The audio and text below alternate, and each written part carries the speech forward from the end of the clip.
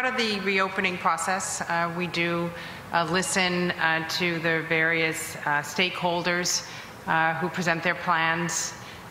We even can reconsider as time has gone on and conditions have changed certain aspects of reopening a particular business or activity.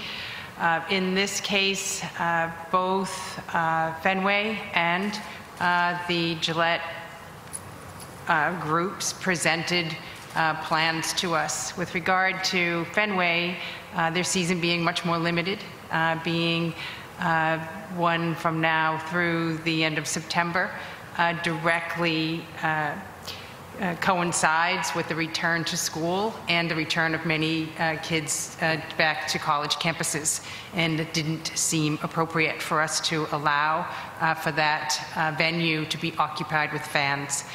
Relative to Gillette, their season, at least relative to the football team, is longer in duration, but also considering the return to school and getting kids back onto campuses, we are not allowing fans through September, but we would be willing to look at the opportunity in the future, depending on what the circumstances are. But there are a lot of factors that go into that. We're very pleased to see live games. It was really fun to see the Bruins and Celtics play yesterday, and I've heard from a lot of people that it's really feels normal to see a game that you don't know the ending to.